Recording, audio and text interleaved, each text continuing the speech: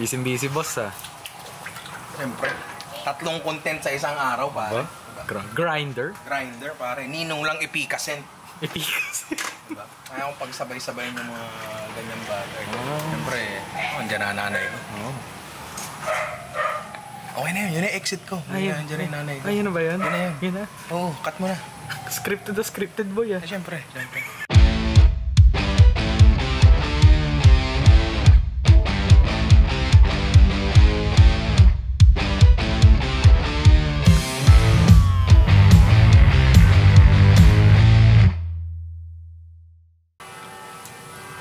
Tunog na yung kampana, pre. Bakit? Susundo ka na? Teka, kasal na daw ako. Wow! So yun nga, ang dami kasi nagre-request sa akin ng dessert content, no? Sige, gawa tayo ng dessert content. Pero itong dessert content natin ay no bake. Kasi naintindihan ko na hindi naman lahat tayo ay merong oven sa bahay. So, basta meron kang kamay, magagawa mo to. Ang gagawin natin una ay napakadali, no? Sobrang basic lang nito, pero sobrang sarap. Uy! Gawa tayo ng chocolate truffles at ang kailangan natin doon ay chocolate chips. Kaso hindi na siya chocolate chips kasi ang mahusay na si Ian. Ewan ko, nilagay ata sa ilalim ng motor to. Ang galing mo rin eh. Sorry. Hanga ako sa'yo eh. Saan ko lalagay? Plastic, sabit mo, kaya may sabitan doon eh. Wala yan lang mismo yung binili ka, wala namang kasamang plastic na. Walang ano yun, walang sandbag yun. Wala. Sorry. So, kailangan lang natin gawin, ilagay natin ang ating chocolate sauce. Chocolate sauce? Ayan. Yan, dito sa isang bowl na to, kailangan stainless bowl or glass bowl. Yan. So, may ano na agad eh. Ayan, tunaw na agad, no? Tunaw na agad. Maganda dito sa chocolate na to. Ang susunod na kailangan natin ay all-purpose cream. Uy! Parang may tatak to ah. Parang may tatak. Masahe mo nga parang. Nestle. Nestle baka naman. Diba? So 1 kilo yung chocolate chips natin. Tapos etong Nestle 1 pack. I think this is 250 ml, 1 cup. 250 ml tama. Alam mo ba't ko nalaman? Kasi ang galing ng Nestle nakasulat doon. 250 ml. Diba? Kaya napakagaling ng Nestle all-purpose cream. Diba? All-purpose pa? Lahat pwede yan. Pwede mong gawin langis ng motor yan. Diba? Initin lang natin siya hanggang halos bago siya kumulo. Diba? So tayo natin kumulo. Tama to. Ayan. Pag halos bago na siya kumulo, ayan medyo naninikit-nikit na. Medyo alisin nyo na sa apoy. So ito yung chocolate natin. Ngayon, ito mahalaga to. Mahalaga to. Ang dami ng cream na kailangan mong ilagay sa tsokolate, greatly depends dun sa quality ng tsokolate nyo. Diba? Kasi bawat tsokolate, iba-iba yung niyan tigas ba? Diba? Kasi ang ginagawa lang talaga natin dito is naglalagay tayo ng isang bagay na makakapagpalambot dun sa tsokolate. Kasi ang chocolate chips, kung hindi nilagay ito sa ilalim ng motor ni Ian, matigas dapat yan, diba? At hindi siya masyadong pleasurable kainin. Ang gusto natin pag kinain natin, malambot siya. Diba? Ganon. So, hindi ko ilalagay itong isang buong packaging ng ng all-purpose cream na to kasi baka mamaya sumobra, lumambot, hindi ko siya ma-form na bilog, diba? So, kung itatry nyo to, mas better na doon kayo sa mas konti muna. Diba? Tapos, kung tingin nyo may ilalambot pa, diba? Dagdagan nyo ng dagdagan. Tsaka, huwag nyo ilalagay sa ilalim ng motor. Sabi nga niya, huwag nyo ilalagay sa ilalim ng motor. Leche. Ayan. So, lalagyan natin yung cream. Siguro about half. Okay na yun. Op. Yan. Op. Okay na yun. Pwede kayo maglagay dito ng kahit anong alak na gusto nyo para lang medyo mas complex yung lasa niya ng konti. Kayo na bahala. Kahit anong brown na alak, pwede na yun, di ba? Para lang may konting, ganun, di ba? Basta haluin natin to.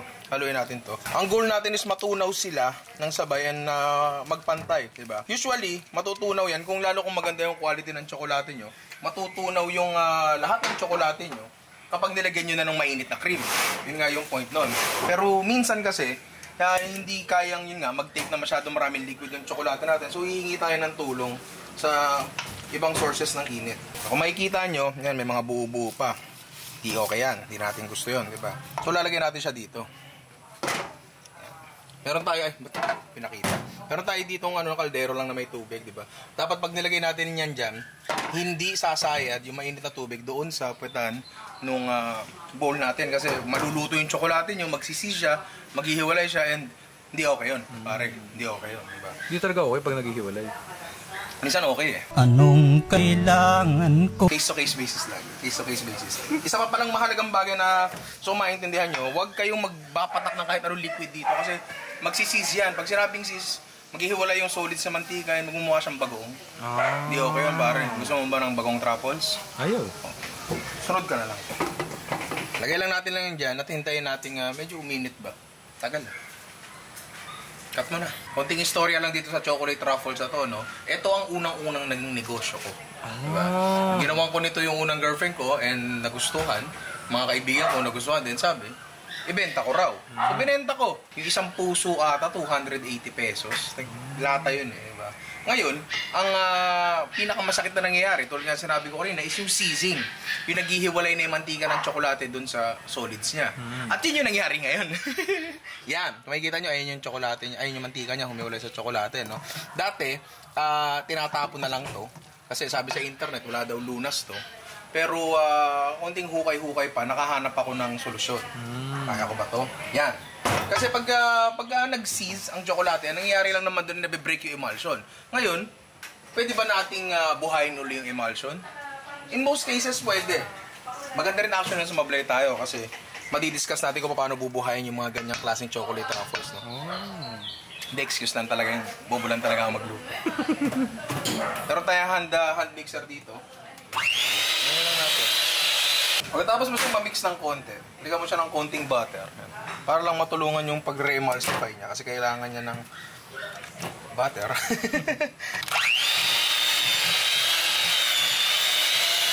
Tira mo. Di ba mas masablay? Di ba? Ngayon pag hindi pa rin gumana yung paglalagay ng butter, maglalagay tayo ng mainit na cream. Konti-konti lang muna. Tapos yung mixer uli natin. Parang okay, no? Konti pa. Iba na agad siya, oh. Tira mo, oh. Ito, pakita ko sa inyo. Ito na yung texture niya ngayon. Ito yung texture niya kanina, parang bagoong. Diba? So, dahil nga ito yung unang business ko, and yung madalas nangyayari ang seizing na yan, ito yung mga natagpuan ko sa internet na mga hacks ba? Para lang gumana siya. And buti na lang, after, parang ginawa ko to age age 20. So, after 13 years, naaalala ko pa rin pala, nakakatuwa na, nakakamiss na. Oh, diba? Pare, pag wala na kayo nakikitang nagpupul na mantika sa gilid, sabihin, nag-emulsify na siyang mabuti. And pag nag-emulsify na siyang mabuti, okay na siya. Sarap. Nakakatuwa ang puta. So, kukuha lang kayo ng lalagyan, kahit anong lalagyan, make sure lang natuyo siya, and ilalagay nyo lang siya. Mas maganda kung flat. Kasi pag flat siya, mas mabilis siya lumamig, and mas mabilis natin siya magagawa. Ang ganda niyan, pare, oh! Yun, no? Diba? Mukhang masarap yung kakainin ko mamaya sa pag-uwi ng bahay, Hindi bawal sa ito. Bakit? Hindi, hindi talaga okay sa ito. Bakit? Maramat lang ako. Kung hindi naman kayo nagka-problema, no? Hindi naman nag-seize yung tsokolate nyo, huwag niyang gawin to. Ano mo yun? Ang kailangan lang talagang gawin dito is tunawin lang yung tsokolate with the cream. And okay na kayo. Pero yun nga, mabuti na rin na nangyari to. At least, naipakita ko sa inyo kung paano ayusin, di ba? And yun. Bali, re-rep lang natin to. Hindi ko alam depende, mga 2-3 oras hanggang lumamig ako. Gusto ko, kutsarahin nyo, tapos kainin nyo na. Sarap na palaman nito. Matapos ang makapigil, hininga na ating chocolate truffles. Nandito na tayo sa ating pangalawang dessert habang pinatitigas natin siya at gagawa tayo ng tiramisu. Hindi ito yung tiramisu na Grahams. Ito medyo malapit lang ng konti sa authentic na tiramisu.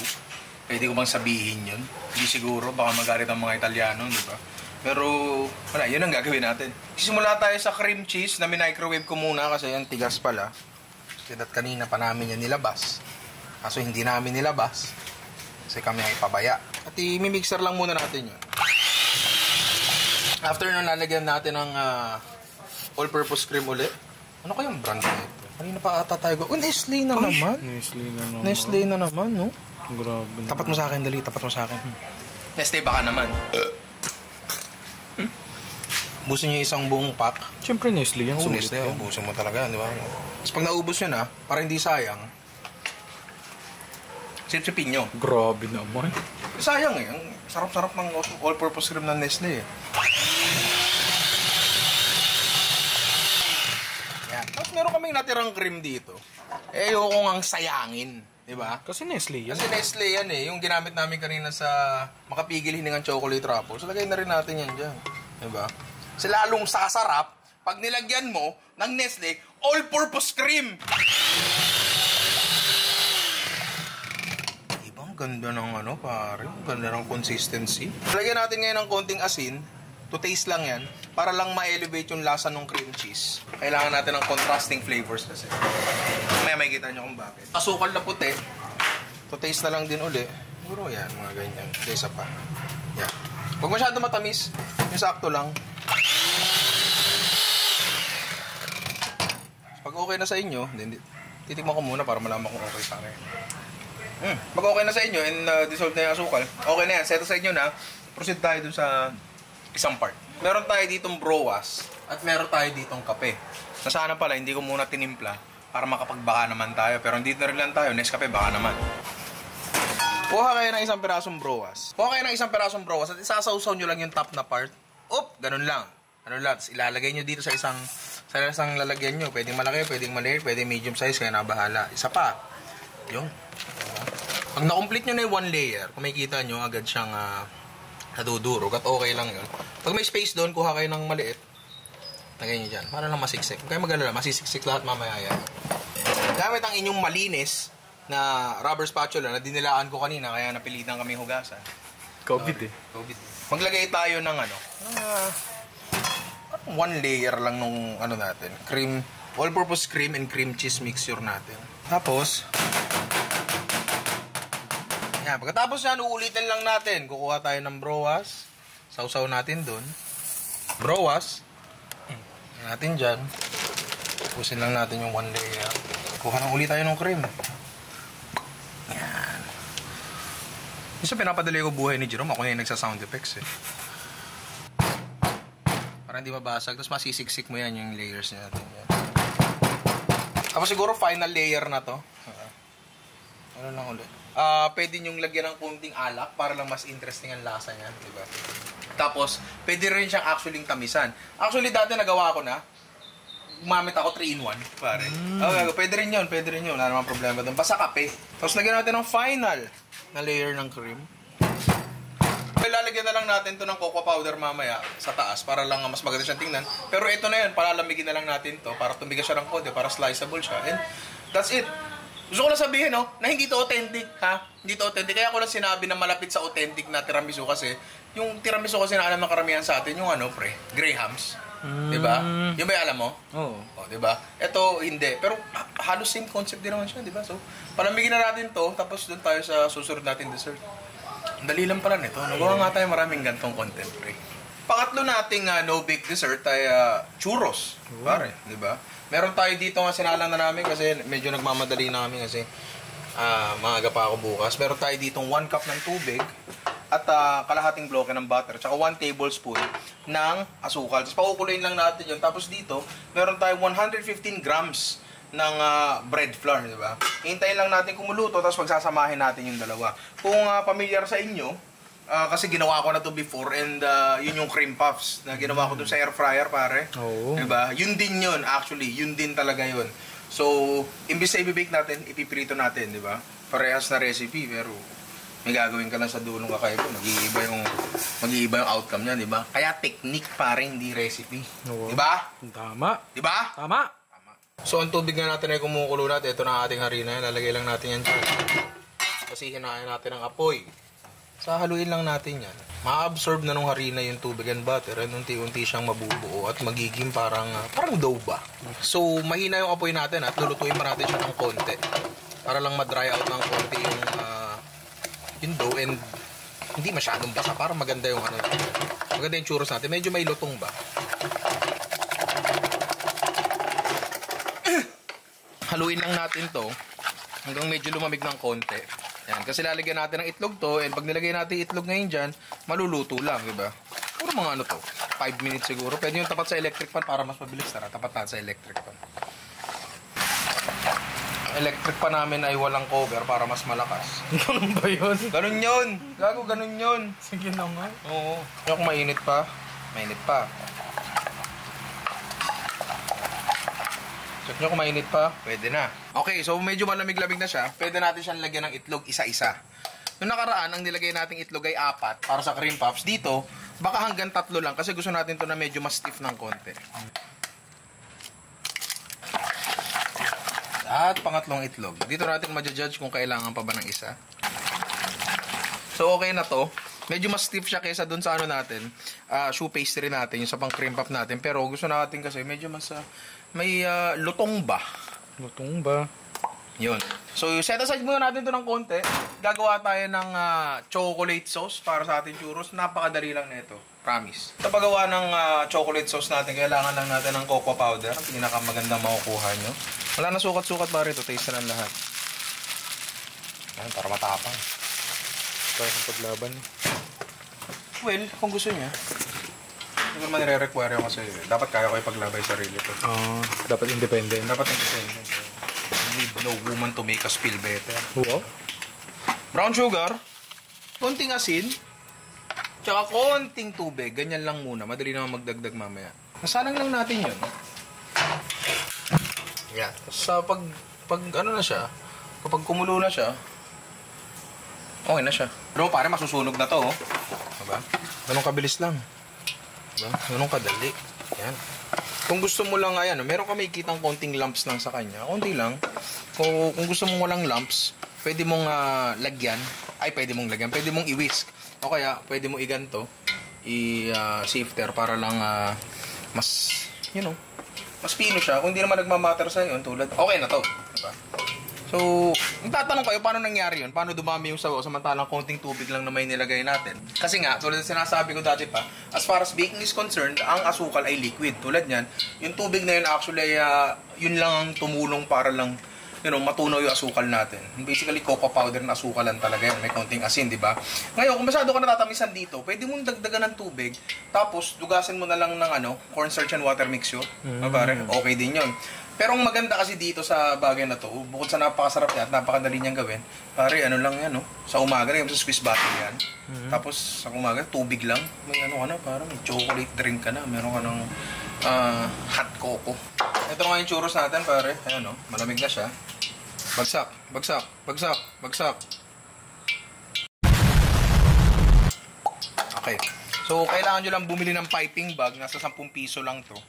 Tapos itong piping tip na specifically na pang churros. Magkano bilhin mo dito, pre? Kumala, 7? 12? 7, ganon. Nasa 7 to 12 yung... O, basta mura lang siya.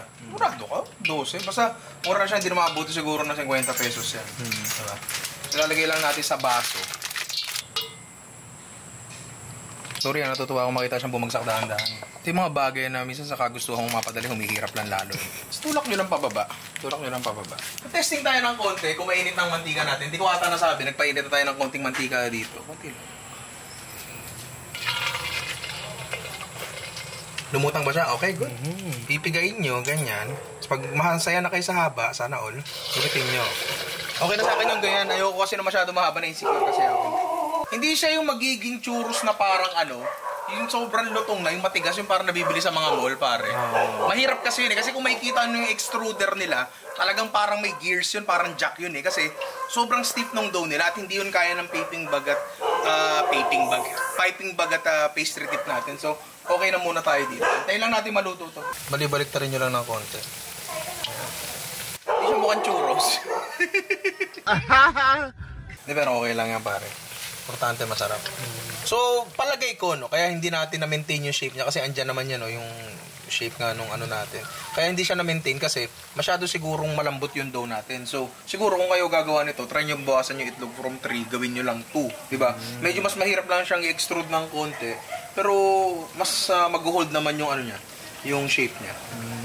Pero okay din to kasi pagka mas konti yung itlog nyo, hindi siya super light. Yung itlog yung nagpapalight dun. So, mamili na lang kayo sa dalawa. Gusto nyo ba yung churros na parang medyo parang puff pastry ng konti?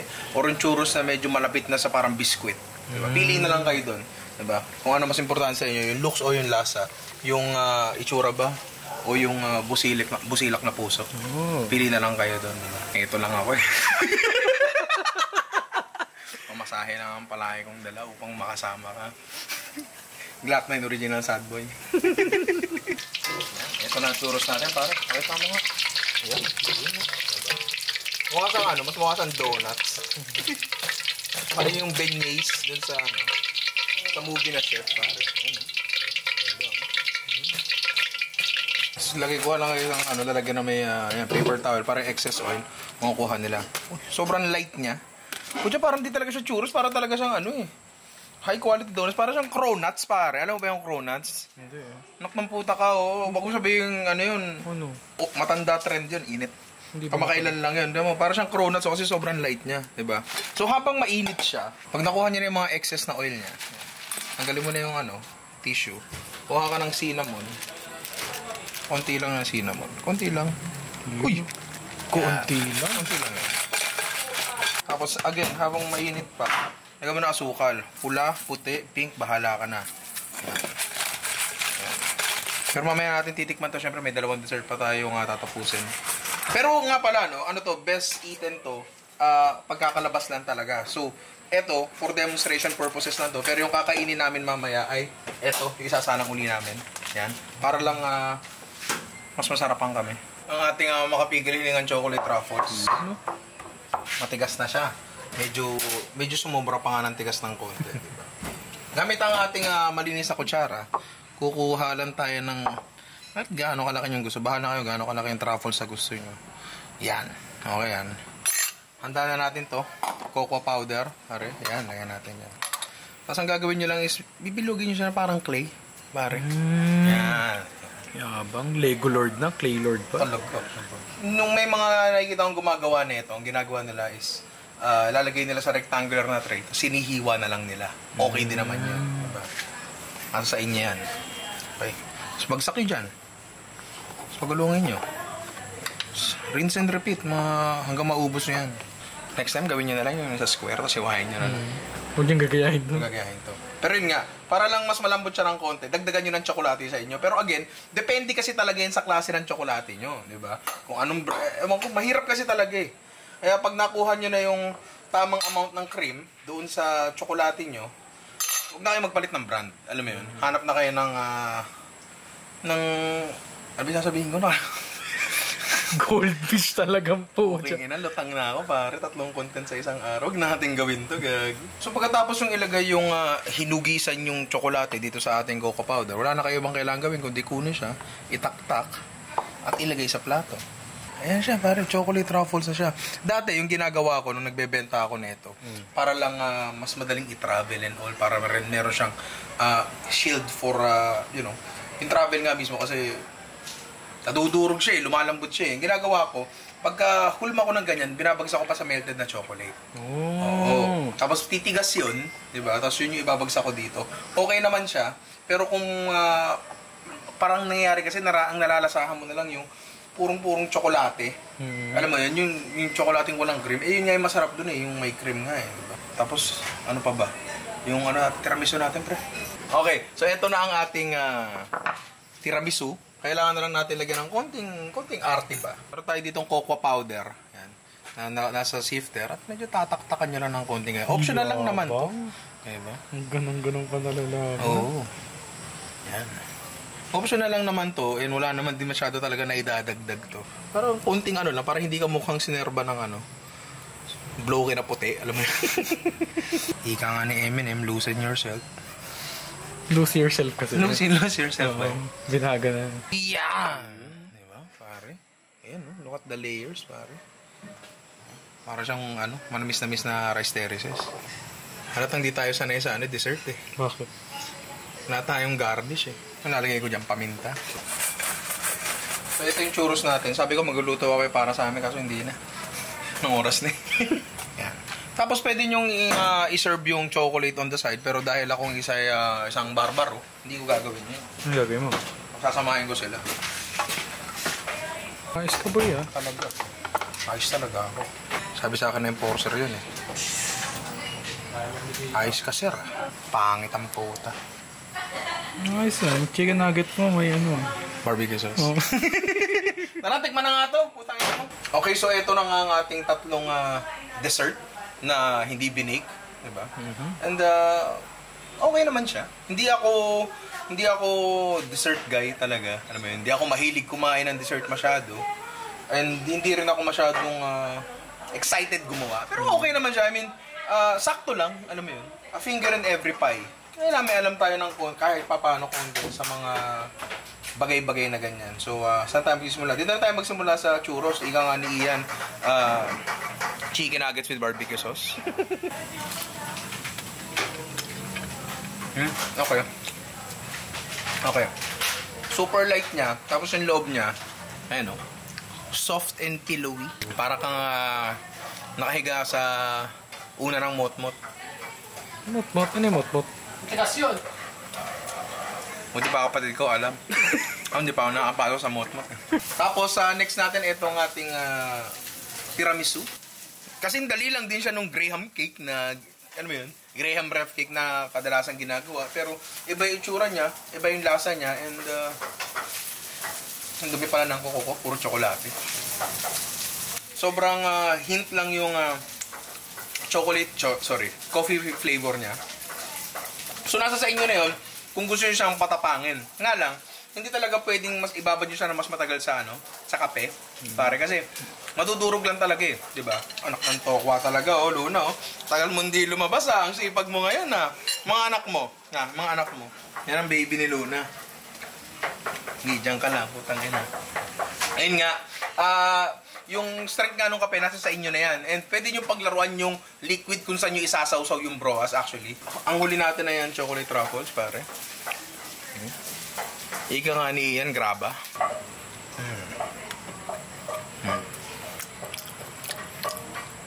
Fasting ka na, no? Hindi mo na matitikman to, no? Hindi, pwede ako mag-uwi. Bukas kakainin ko. Hindi pwede. Bakit? Pag lumabas kasi dito, iba na lasa na ito.